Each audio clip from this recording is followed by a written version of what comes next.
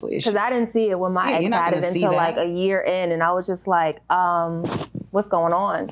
Yeah. He snapped into a whole different type of person, and that I did not understand. And I was like, I can't do this for my own personal. So we went to like some convenience store in LA, and I remember everything was so cool. Before then, we had moved in together. Everything was lit.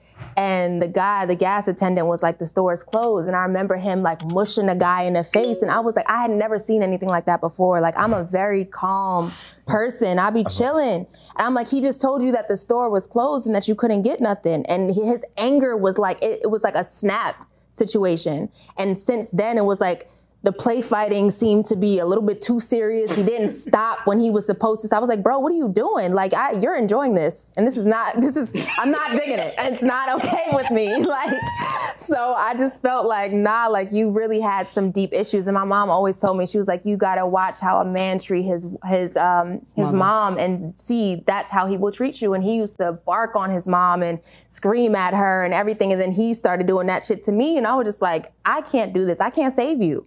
I'm not here for that. Yeah, I'm here to love you, and that's all I could do, but my job here is done. Wait, hold on. What, Rico? I gotta regroup. Hold on. Because I be snapping sometimes. but I felt like, me personally, I've dated women who needed, see, like, when we say mental health issues, I want to make sure that the audience and everybody viewing is not thinking it's something extreme, because some people think that mental health issues could be like schizophrenia, but it could just literally just be trauma. Yeah, it could just be some type of small trauma or big trauma, either or. You know, there could be, like, for me, I consider this a mental health issue. Is I have super trust issues. I don't trust not a single soul. I don't trust a single person. I don't trust a single woman. I just have trust issues, right? And that's something that's deeply rooted that I personally believe is something I have to live with, right? Everybody that I had growing up left me when they weren't supposed to leave me. So I had to fend for myself and find for myself and work for myself. So as much as I love you and I want you to be here, in the back of my mind, I know that people have the ability to bounce on me. So I kind of have a little bit of a guard up. Yeah. Now, I tell you how to deal with that as somebody who might consider that a mental health issue. Listen, when you go out, you can go out, do your thing, but when you get home, let me know that you're home. I have very small requirements to make sure that that part of me does not trigger, right? Now, I've dealt with women who had mental health issues as well, too, where, you know, I could not touch them a certain way because they had been touched that way in a traumatic moment. You know what I'm saying? So it's something that I personally believe that, believe it or not, most of us have some type of mental issue. I believe that. Right? Now, the degree on the mental issue that depends on your own threshold. You know, somebody could deal with somebody who snaps, like has a super rage effect, and there's some people who can't.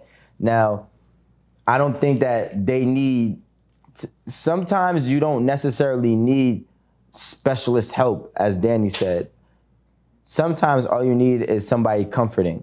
You know, like, I've had relationships that were more comforting than the other, because whatever I personally have, like the trust issues and the, like Major Hype said, it could be an abandonment issue, right? They never made me even feel that way, so I never even, that side of me never even came about. You know, and some relationships it did. So it's all about what you can and can't deal with and what's your threshold, similar to what you were just saying. Yeah, but I feel like, yeah, I'm super open, because I tell, like, yo, listen, I mean, I'm like, yo, I don't trust none of y'all. But Rico, I feel like mental health issue is a real problem. People don't want to face it. But Danny, you got mental health issues too. 2 weeks ago, you told me you would lie to a man even though he caught you cheating. That is a mental health issue. I don't really have an opinion on this, but what I will say is that I think, to guide the conversation, we need to use the right words, and we need to really be aware of what is what. So what I think Rico was talking about is more so trauma. It's on the trauma end of a spectrum. We know this thing isn't linear. And then I think you have people who have identified and been diagnosed by a professional, by a mental health professional, by a MD, by a PhD or whatever, of actually having a mental health illness. And so I think the way we need to think about it is on this spectrum. So what Rico is dealing with, someone may say, well, oh, if he just seeks out therapy or if he seeks out someone to talk to, that's something that he may be able to work through. And if you go down the spectrum, what Danny is talking about, that's something that someone actually needs medication to deal with their issues. That's someone who actually has an illness. That's someone who may require hospitalization. And so I think we have to look at it on the spectrum versus just saying, oh, they crazy, I can't fuck with it. Because that ain't what it is. Like I deal with anxiety. Sometimes I can go do my breathing exercises and I'm good. But sometimes I might need a pill or two to bring myself down and be able to breathe and actually sit in a room with people.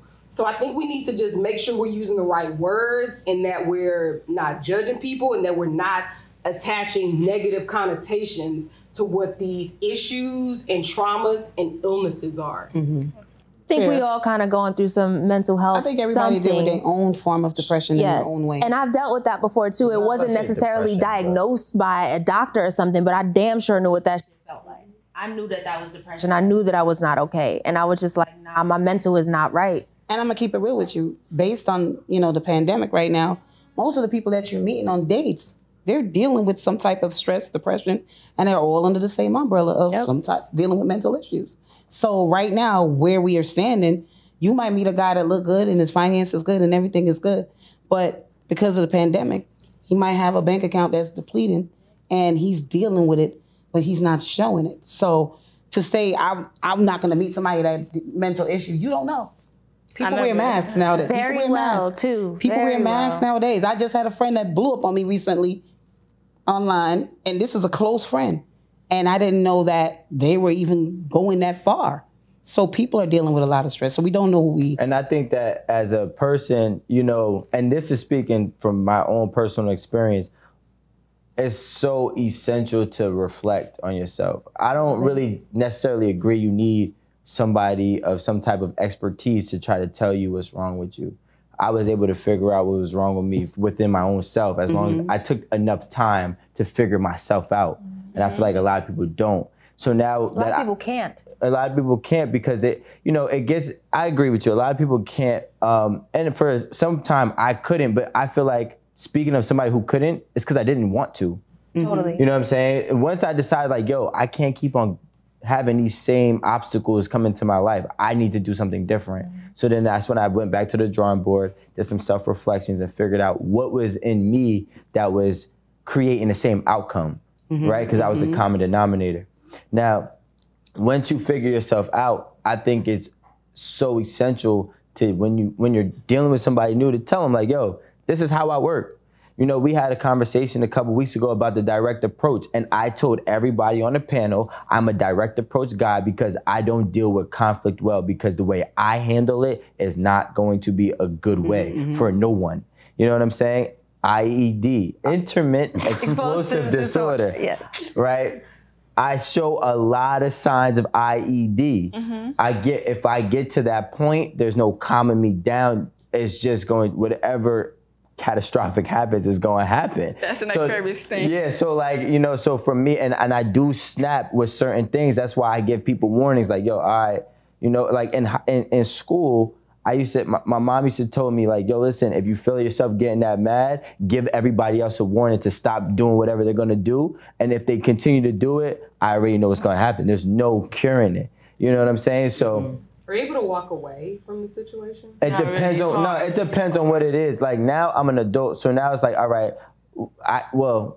let me actually rephrase that. It's not that I'm an adult. Now I got a lot to lose. When I had nothing to lose, there was no walking away because I didn't care. When I had a little bit to lose, there was no walking away. I didn't care. Now I got so much to lose, I actually have to take myself back. Like, yo, is it worth this? And some bug in my ear say, fuck all that shit. You know what I'm saying? but I have to really, it's hard. But what I'm trying to say is you have to self-reflect. And whenever you're going to deal with somebody, you got to be, I'm open book. This is what I do. If you do this, this is how I'm going to react. If you do that, that's how I'm going to react. Don't do any of it and we'll be good. If you do it and you think it's going to be funny, you try to play it, I don't know where it's going to end up to, but this is what's going to end up at. Let me ask a question real quick. Honestly, I feel like there's nothing, hold on. I wanted to ask the question real quick. You want to ask? Yeah, let me ask.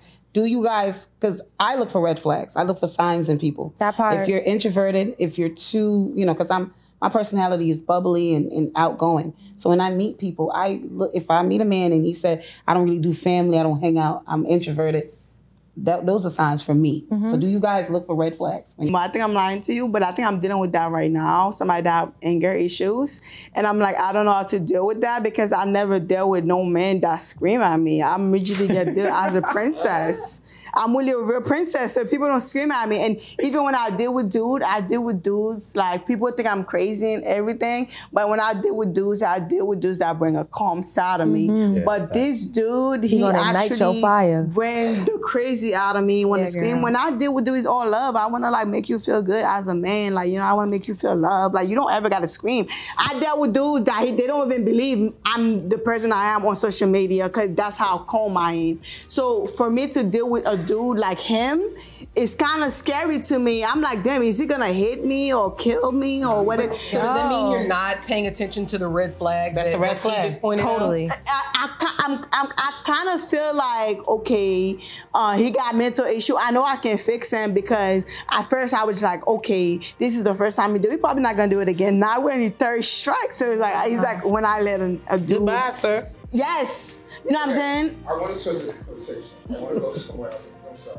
Can I say one more thing about that? I just think that it's important for people to present who they are. They don't do that. I do that. Because at this point, I don't want to be a year and a half in with somebody and they be like, oh, you switched shit up and da-da-da. No, my guy, I gave you this person. I showed you who I was. Like, and I know people evolve and change, but it's very, like, I make things very, very clear when I'm going through something that has nothing to do with you, but it's my own personal thing. I'm going to make you very aware of that and communicate that. And I feel like that's a piece that people don't do either. Like, especially men, because men feel so like, nah, I can't even, I'm supposed to be the man. I got to hold this down. I can't showcase this to